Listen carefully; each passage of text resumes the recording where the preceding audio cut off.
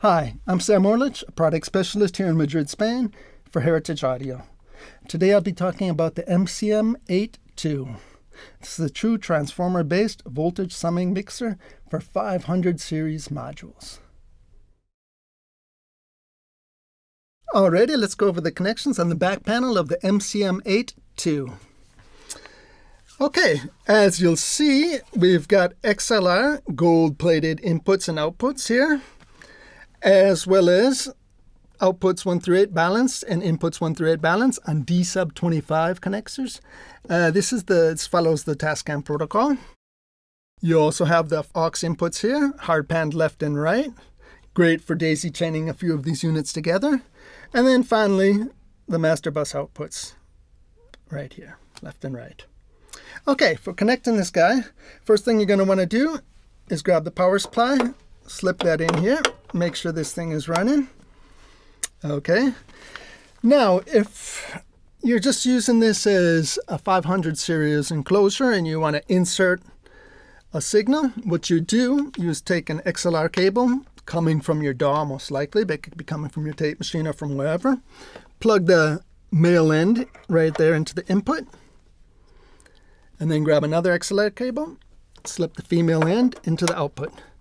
Then you've got an inserted signal into your path. Now, not only is this an enclosure for 500 series modules, but as we mentioned, this is also a fantastic summing mixer. So if you're using that feature, then you're going to also want to access the outputs here on the stereo outputs.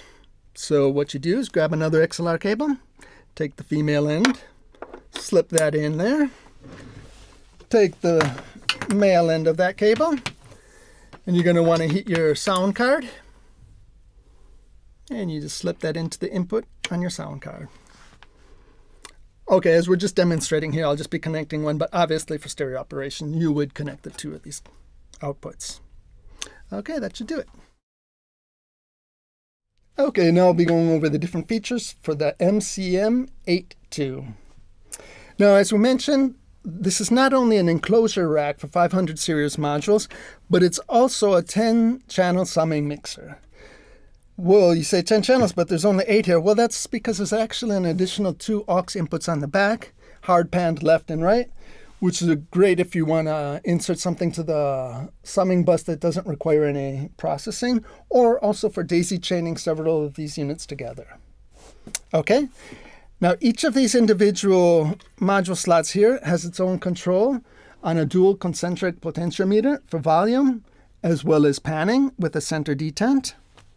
They also have 2 buttons. One is simply on, which allows the signal to flow onto the master fader, and the other one is labeled 500. And what that does is it activates the 500 series module that you have inserted. It's a quick way of bypassing to compare the signal with processing or without processing.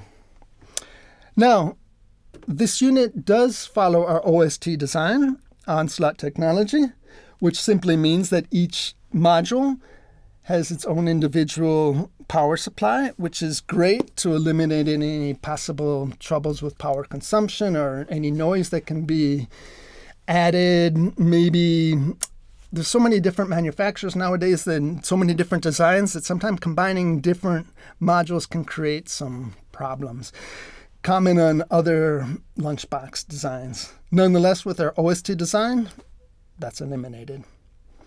Okay, so once these signals are combined, they flow onto the stereo fader, which once again is our famous Class A transformer balance design.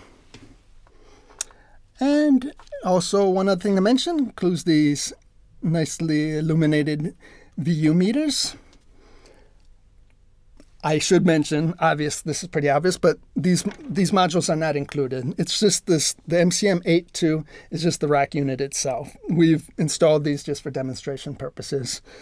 Also could have easily slipped in a nice preamp here, or you can put anything in here. In this case, we've actually just simply outfitted it with our 73 EQ Juniors.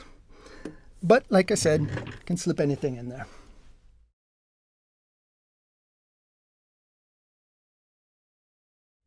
Okay, well, we hope we've been able to answer any questions or doubts you may have had about this unit. Nonetheless, always feel free to get in contact with us through our webpage at Heritage Audio.